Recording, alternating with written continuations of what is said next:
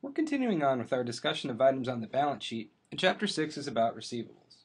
One of the major issues with receivables is how to deal with the fact that some of our customers that we offer credit to just won't pay up. If we don't account for this possibility, then we're likely going to overstate the money that is actually due to us. Now remember that the matching principle suggests that we let expenses follow revenues. If we think about the cost of a customer not paying us as an expense, then it makes sense that we try and place this expense, called bad debt expense, in the period in which the receivables arose. Note that this is another example of an adjusting entry that will get performed at the end of an accounting period. One thing to keep in mind is that we use another contra asset account, called the Allowance for Doubtful Accounts, to set aside money for the possibility that people aren't going to pay us. In this exercise, we'll be walking through how to apply the percentage of receivables method to estimate bad debt expense for the current period. In a nutshell, we're going to look at accounts receivable at the end of the year and assume that a certain percentage of those receivables won't get collected. So to do this, we need to know what accounts receivable at the end of the year is. So based on our prior exercises, we know that accounts receivable at the beginning of the year, 2009, was $7,500. If we have credit sales of $400,000 during the year and collections of $307,500 during the year, this implies that the ending accounts receivable balance is $100,000. We're also given an AR aging schedule listing out how old the accounts receivable balances are, along with a guess about how much in each category won't be paid. Applying these percentages is going to help us estimate what percentage of our receivables won't be collected and what we want to target as our ending balance in the allowance for doubtful accounts. So what we can do is take our total of $100,000 in accounts receivable and apply these different collection rates.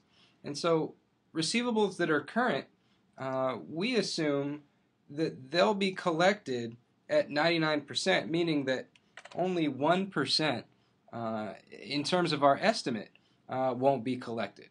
If those account for 50% of our receivables, then we're going to have $50,000 in the current group, meaning that of those we're going to assume that $500 won't be collected. And we can do the same thing and apply our percentages to the overall balance. And so that's going to break out our $100,000, and they each have a separate uncollectible percentage. Receivables that are 31 to 60 days are assumed to be uncollectible at 5%. 61 to 90 days are assumed to be uncollectible at 10%. And anything over 90 days is going to be assumed to be uncollectible at 50%. And this is all in line with the idea that as receivables get older, as people have taken longer to pay, the chances of us getting paid diminish. And so we can just do a little bit of math here, and what this is going to end up doing is allow us to come up with an estimated amount that won't be collected at the end of the year. And so you do the math, and we come up with an estimate of $8,250 that won't be collected based on our end of the period receivables. And so what we want to do is make this our target in the allowance for doubtful accounts. And to see how this works, what we can do is we can just come up with an analysis of our T accounts for these two accounts receivable and the allowance for doubtful accounts. And so what you could do is put in our beginning balance of $7,500. We know that we had credit sales of $400,000, and we know that we had cash collections of $307,500. And that's where we got to our ending balance in accounts receivable of $100,000. And that ending balance is going to be what we use to establish our target in the allowance for doubtful accounts. And so we know that our target was set at $8,250. And one other given piece of information is that the allowance for doubtful accounts started with a $5,000 debit balance. And in some ways, you can think about that as being a negative balance. And so the difference between our starting balance in the allowance account and our ending balance, our target, is going to be known as bad debt expense. So in this case, our bad debt expense is going to end up being $13,250 because that's what's necessary to get us from our starting balance of negative $5,000 in the allowance account to our targeted ending balance of $8,250. And so the journal entry for this bad debt expense is going to be a debit to bad debt expense for the amount that we calculated, $13,250, and we're going to credit the allowance for doubtful accounts for that same $13,250. And this is just making sure that we have enough set aside in our allowance account to account for our estimated uncollectibles. Okay. Now suppose that Flanders gets word in 2010 that 3 of his customers have gone bankrupt and won't be able to pay off their accounts.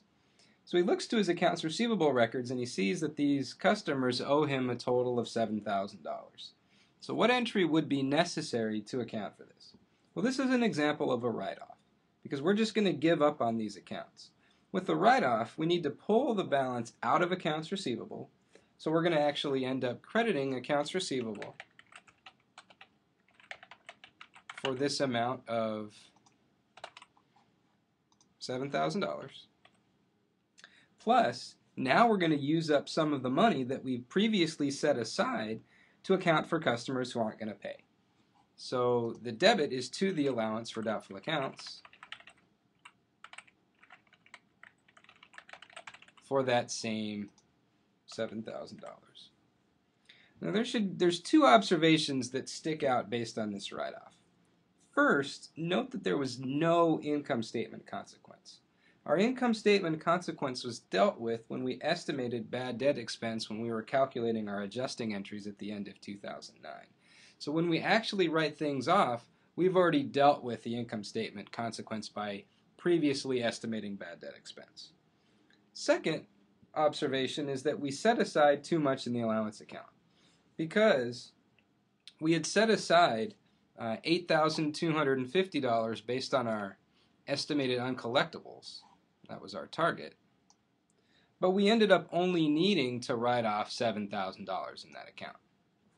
So what this means is that we're going to have a slightly smaller bad debt expense in 2010 because there's going to be a remaining credit balance of $1,250 in the allowance account following the write-off, and so bad debt expense is going to be slightly smaller in 2010.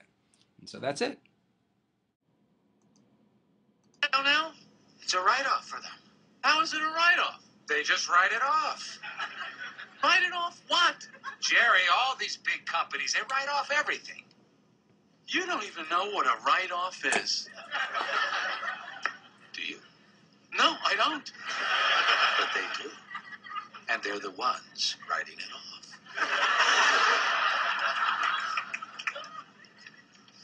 I had the last 20 seconds of my life back.